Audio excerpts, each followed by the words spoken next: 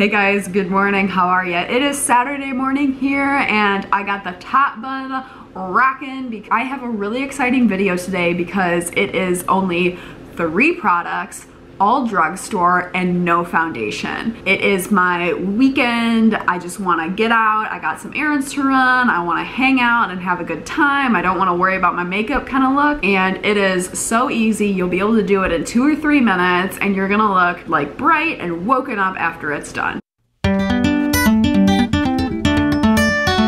Seriously, this is gonna be a really quick video because it's only 3 products, like I said. So, we're going to start out with my new hero product. This is the Hr Camo Concealer. I have a full video on this guy. I will link it up in the eye. I have been using this basically non-stop, and the things that I really like about this are, 1, the tone. It has a really nice yellowy tone for my skin tone, which is very warm toned, lots of warm undertones.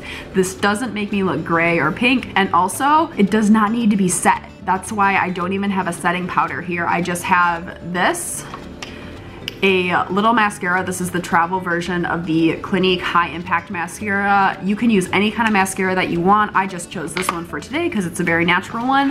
And then my Morphe High Impact Highlighter Palette. So let's just get started. I am going to go ahead and dot my Hr Camo Concealer, and the mirror is right here, so I'm going to be kind of looking in there around my face where I need just a little bit of coverage. And again, the point of this look is not to you know, have the highest coverage available and just, you know, look like you did a full face. This is just to sort of even out the skin tone, make it look, you know, like you have fresh, nice skin, and so I'm blending it out. Now, because I self-tanned, I am kind of trying to match my face a little bit better to the color of my neck. I haven't washed my self-tan off yet. I just put it on. And this self-tan is the St. Moritz or Professional Faster Tanning Mousse. It's like a 3-hour mousse. I leave it on for much longer than that, and I don't find that it gets too dark. If you're interested, check out that video. It's in the link in the card.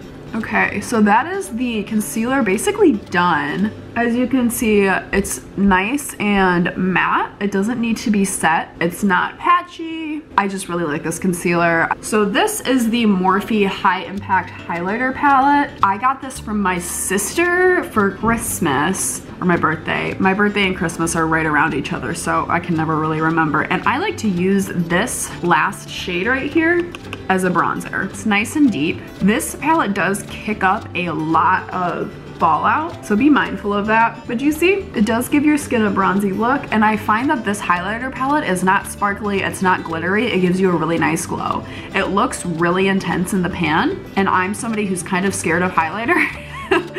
So I was pleasantly surprised when I used this, and I do use this palette, specifically this shade, a whole lot, just as a nice little bronzer. So we're doing that all over the cheeks. It's just so pretty. I mean, I get a lot of compliments on my skin when I use this because it gives you a nice glow, but it is not too crazy. This brush, by the way, isn't it pretty? This is a R&L Moda. I got this in my BoxyCharm last month, and I know that I'm getting some new brushes in my BoxyCharm this month, so that'll be exciting to use. And then I'm going to take the shade Comet right here, which is a really pretty peachy tone, and I'm gonna use this just over the top of my cheeks as if it were a blush.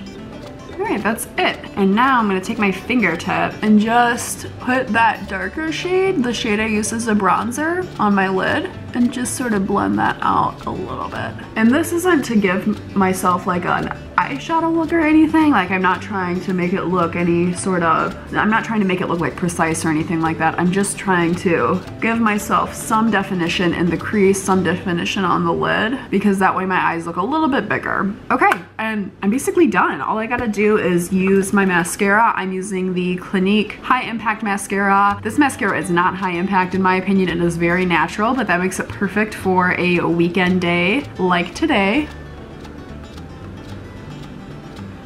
So you can see this is the eye that I've done mascara on, and this is the eye that still has no mascara. It's not a huge difference. It's pretty natural. It's more of a lengthening mascara versus a volumizing mascara, but it does have that nice, very soft look. Your lashes don't look crunchy. They look very natural. Okay, that's both eyes done, and then, like I did in my Can't Be Bothered makeup look, I'm going to run this mascara through my brows. Now beware, if you don't have black eyebrows like I do, or your brows aren't very full like mine are, I probably would err on the side of caution and use like a powder or an eyebrow pencil. But for me, this works totally fine just to sort of give my eyebrows a little bit of volume. But if you don't have black eyebrows, maybe steer clear of that. But this technique works really well if you have darker brows and they're really thick. So I'm just gonna blend these through. So do you see the difference? It just gets a little bit darker, a little bit fluffier, but it doesn't make it look like crazy or anything like that.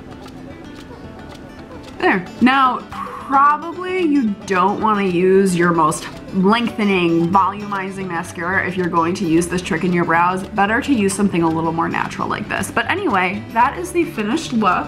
I think it looks nice and glowy and like you're very healthy, but it's hardly even evident that you're wearing any makeup at all. So this could probably be also like a no makeup look. This is just something that I like to wear a lot of the times on the weekend. I wear this to class sometimes if I really don't wanna, you know, go all out. Really great way for you to save some time on your face, but also have a nice healthy look to your skin. So anyway, I hope you have a wonderful weekend wherever you are. It's Saturday here. It's supposed to be almost 70 degrees today, which is a huge deal. The first 70-degree day is like, so wonderful. Your just heart fills with life.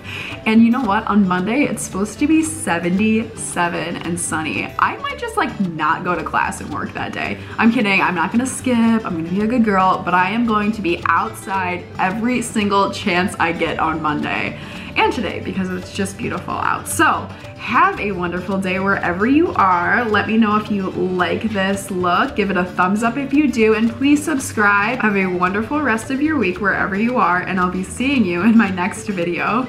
Bye!